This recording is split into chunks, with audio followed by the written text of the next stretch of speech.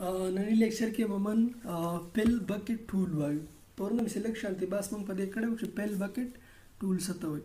نو پیل بکټ ټول چې موږ یو نقشه والو یو شکل هم جوړ کړل او هغه شکل له موږ رنګ ورکو نو موږ به هغه رنګ سلیکټ کوو او بیا به دا فکر د دې پکټ دا پیل بکټ ټول نه دا یو بالټی دی رنګ به دې بالټي ته لاړ شي. دا بالټی چې کوم شکل موږ رنګ کول غواړو په هغې ځای ته به بوځو یو کلیک به ورکړو نو هغه رنګ شکل به زموږ سره هغه شان رنګ شي چې کوم رنګ موږ دې بالټي ته ور اچولی مطابق دا هم دغه د دې پیل ویت کلر ټول به راولو بیا به رنګ خوښ کړو او هغې رنګ به ورکړو. د دې مثال کوو راځئ تاسو یو نوی دغه والی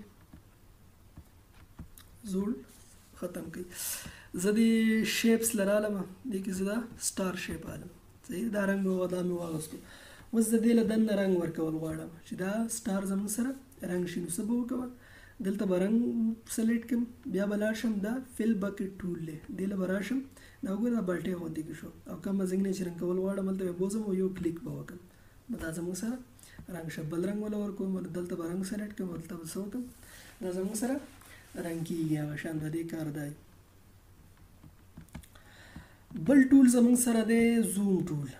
په دې موږ لږ مخکې بحث کړی خو بیا هم کوو. زوم داسې څیز دی چې موږ یو نقشه شکل ویستو او هغه موږ را لنډول غواړو یا یې لرې کول غواړو. کله چې تاسو په پینټ کې کار کوئ او پروفیشنل کار کوئ نو په هغې کې به تاسو په احتیاط سره کار کوئ چې څه غلطي ونه شي چې د شکل نه څه کرښه بار رنګ یا کرښه بار یا دنده لاړه نه شي. د هغې دپاره موږ دا څیز را لنډو او په قلاره قلاره پکې کار کوو. د هغې دپاره زموږ سره زوم ټول استعمالیږي. لکه تاسو دا وګورئ دا دې له به راشو دا زموږ سره زوم دی. دا وګورئ څومره دا څیز زوم کو که نه غټ کو یو سایډ ته لاړ دا وګورئ را غټ کو. اوس یې زه واپس بېرته لرې کوم نو بیا څه شی دی دا به ووهم واپس به څه شي دا لرې شي. دا زوم ټول دی ښه دی دا استعمالي. دا دی ورکې چې زوم ټول سره که یو مثال په طور یو کلیک ورکې نو دا به یو شي 2x مطلب دا راشي د دې زوړ سایز ډبل به شي.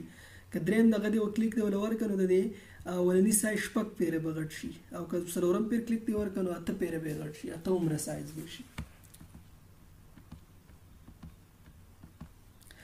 زموږ سره بل ربر ټول انګلیش کې ورته ایرایزر ټول وایي.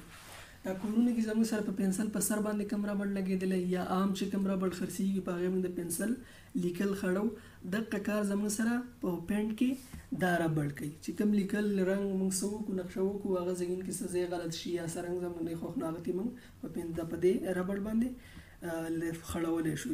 لکه تاسو دلته راشئ زه داسې کوم چې دا پنسل یا برش ټول مې راواغست دا او دلته مې خواته په دې ځایونه کې رنګ ورکړو او بار ته راغی اوس زه وایم چې دا رنګ نه راخوښ دا خړوم نو څه به وکړم دلته دا ایریزر لږ غټ کړئ دا دې څه کولی شم د دې په ترو دې زه دا خړولی شم صحیح ده.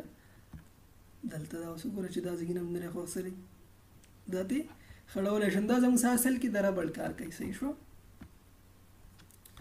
همدغه خبرې کلي چې ربړ ټول ته به لاړ شي په ربړ به کلیک وکړئ بیا یې سایز وړوکی وکولی غټولی شي. دا کوم چې موږ دا پریکټیکل کار وکړو دا مطلب دا دی چې دې ټول ته راشي دا به سلیکټ کړي بیا به دلته ربړ له دا سایز راوالي دا څه ورته وایي سایز به یې راوالي غټ وړوکی کولی شي. دا خبرې کلي هم پریکټیکل وکړئ چې تاسو ته اساني.